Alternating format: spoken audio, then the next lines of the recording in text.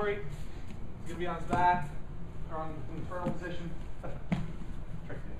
Alright, so I'm here, have the guy's back. Now, first thing I do, I make my seatbelt grip so I'm controlling my opponent. Now from here, maybe he's not respecting the lapels enough, he's not worrying about his neck, so I'm gonna look for my clock choke from here. Alright, so from my seatbelt grip, my right hand that's underneath his armpit is gonna be opening up the lapel, feeding it the grip to my left hand. If Corey sits up here, see the grip, just like this. After I make this grip, my right hand goes thumb inside his opposite lapel. You can make a number of different grips with this right hand. For now, we're just going to grab here, all right, with your thumb inside. Same grip as with the left hand. So he's back down. That's it. Right hand feeds lapel to the left. Right hand grabs the opposite lapel. So your arms are crisscrossing under the guy's body. Now from here, once you have the grips nice and tight, I'm going to do two steps. My first step is with my inside leg. Here. Second step is with my outside leg. Now when I do my second step, I want my hips to slide up onto his shoulders, all right? One step, two steps, and now my hip slides up onto his shoulder. You can put your head on the floor here.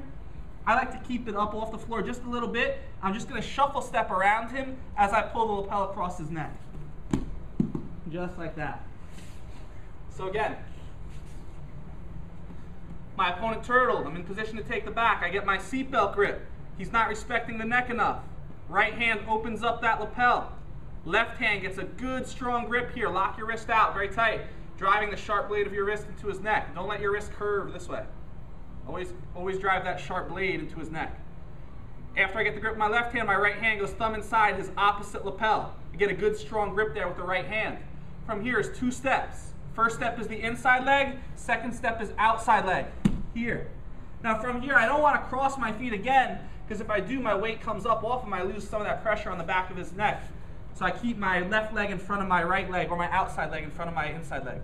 And then I shuffle step around. As I'm shuffle stepping around, I keep going around until he taps. Keep pulling that lapel across his neck. So again, seatbelt grip, first thing, get control of your opponent. Right hand opens up the lapel, left hand gets a good grip, thumb inside. Right hand grabs his opposite lapel.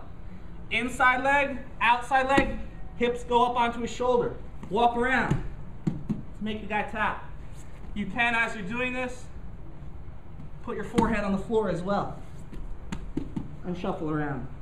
A few different variations, all right? Let's grab our partners. Let's give it a shot, guys. 1, 2, 3. Let's go.